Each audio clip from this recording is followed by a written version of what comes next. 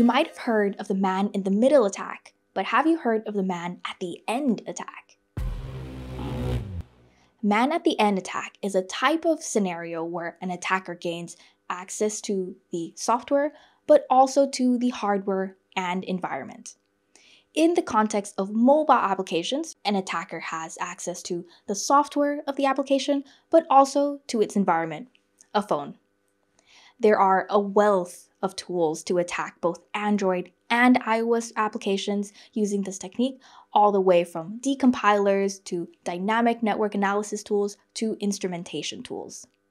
Using these tools, an attacker can then inspect, reverse engineer, and tamper with your application, as well as spoofing communications to the backend server.